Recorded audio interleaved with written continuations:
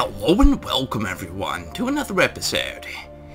Yes, so finally everything is cleaned up around Duna. I finally took the last little bit of effort just to clean up everything, make sure everything looks good, and really get everything all set up. So our initial launch was 9 separate rockets, all heading to Duna. And with these 9 rockets carried everything from the satellite systems that you see in orbit, to the ground bases, to the space station and the refueling depot. It took a long time, and a lot of this stuff, a good portion of it ended up basically as waste, and I tried to cut as much waste as I possibly could on all of these missions. And right now our space station is in its mere infancy, so please, mind you, this is not the completed version of the space station. This will have to be added on to at some point or another. But we basically got a small, I call this like kind of a moving module for, you know, meeting up with parts, and, you know, this is actually come in really big handy because a lot of things really needed all of that. And a lot of the RCS fuel out here, I've kind of actually figured out how important it is to store stuff away when you don't really have quick access to it when you're in orbit around Kerbin. So a lot of my RCS fuel did not go to waste. I saved a lot of that, and I did use a lot of it. All the excess fuel from all of these missions was saved, like as much as I possibly could. I know on a couple of my missions I actually had to just basically destroy the landers and stuff like that, and a lot of my landers weren't uniform, or I should say the transit stage that I had before the actual landing stage on a lot of my stuff wasn't uniform all around, so some of them were just completely unusable. They didn't have power producing modules on them or anything like that, so there was no way for them to get power once they were disconnected from a power source. So I'm going to start here, and then we're going to jump to our next one, which will be the Duna Fuel Depot, so I'll see you in a second. And here's our Fuel Depot. It has come together pretty well. Each module, you guys can remember how each module set up when they were sent here.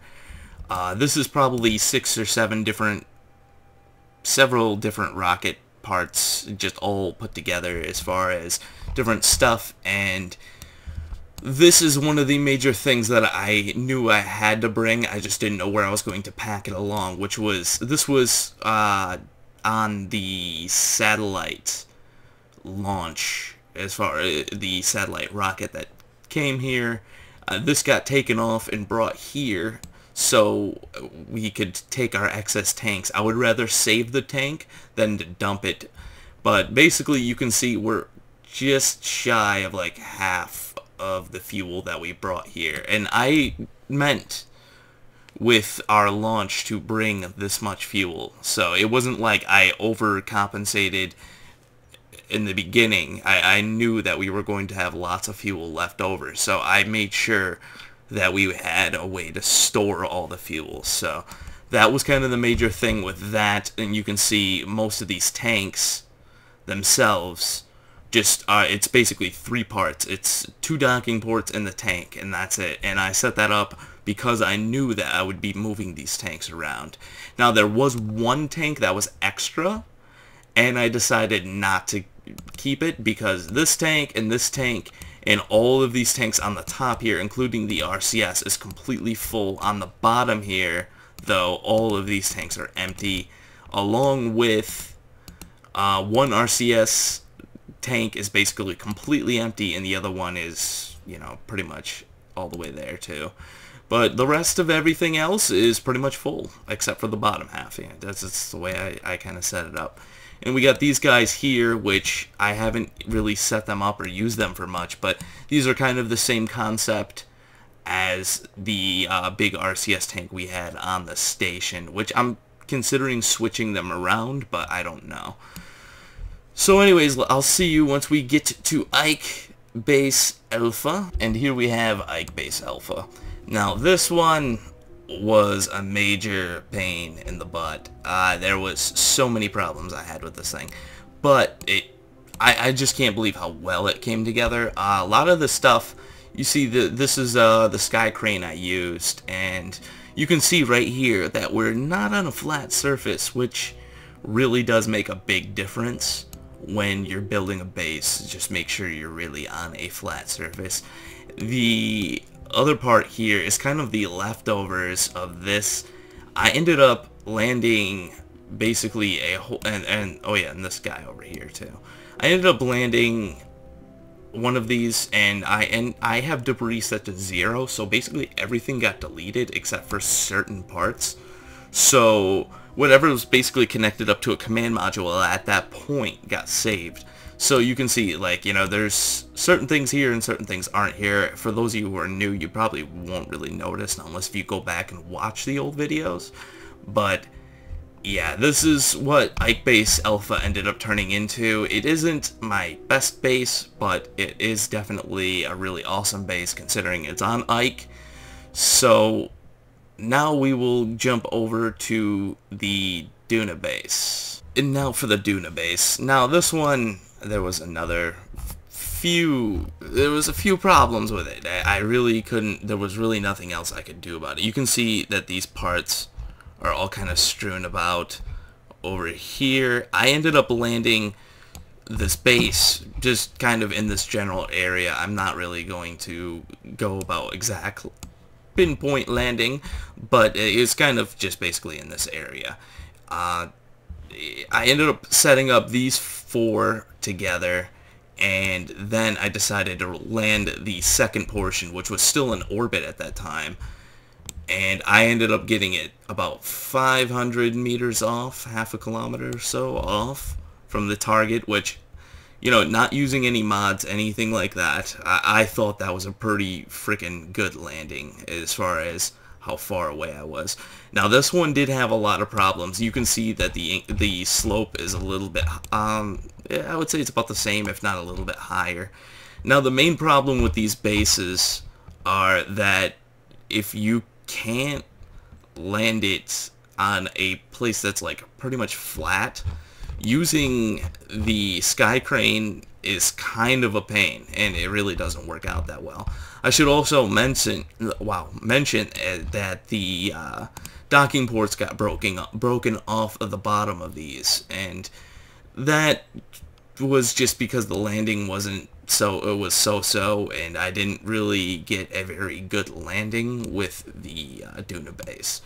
So there was a lot of problems that I didn't foresee until after I got here, and I thought I was prepared because of all the testing from Kerbal.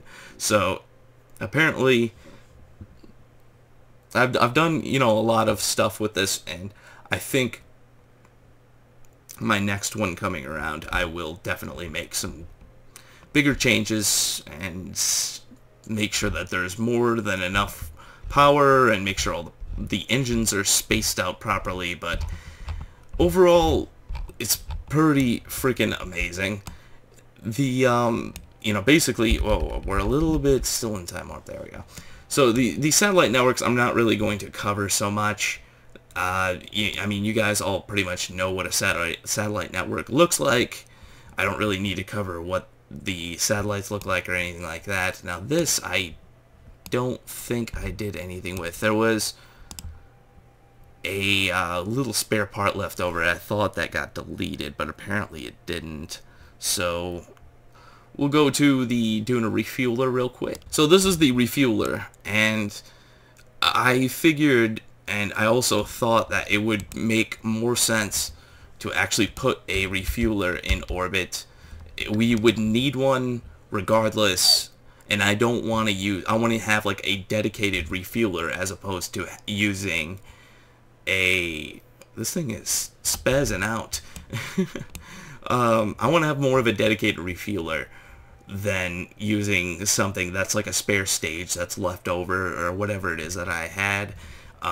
You know, I really wanted it to be really prepared as far as how much fuel it could carry, as well as just the amount of power the engines could hold, and having docking ports and everything else on it. You know, it has the big docking port, the small docking ports, the medium docking ports. It has every single docking port on it, I believe, when I set it up. I don't see the small docking port. I think I just put one on there. I don't know where it is. There might not even be one, but I just kind of wanted to make sure. And like you see, this module right here is just basically a converter from small to incredibly large. That it's just in case kind of stuff. You might need it, you might not, you never know. But the one thing that is different about this one, is just a little bit, is basically these fuel tanks on the outside are not connected to these main tanks, which even these have fuel in them, along with all of these. I mean, they're running a little bit low, but this right here, for instance, could get us easily all the way to the space station or wherever we needed to go in orbit around Duna. So it's been a pretty big trip, guys, and I can't believe how well everything has turned out. All the stuff that got put into this, it's been probably the biggest thing I've done all at once, and I kind of wanted to, I've been kind of just putting it off a little bit as far as like setting up everything and just getting all the parts together, and it's just been a really big mission. By far one of my biggest missions compared to the Jool Explorers that I've built in the past. Going to Jool, well, actually taking the Duna Explorer to Jool. It's really been a really big trip, and I'm glad that you guys, I got some of your input during the construction and the implementation and the setup and everything of this base and the whole Duna mission as far as everything that I've done. So I'm thinking we are going to have to start on the station here eventually, and I'm going to start packing up for that eventually. I don't know when, but it should be pretty soon. But, yeah, so thank you guys for watching. If you like what you see here, subscribe. There's always more to come. To all you new people, welcome. And, yeah, I will see you next time.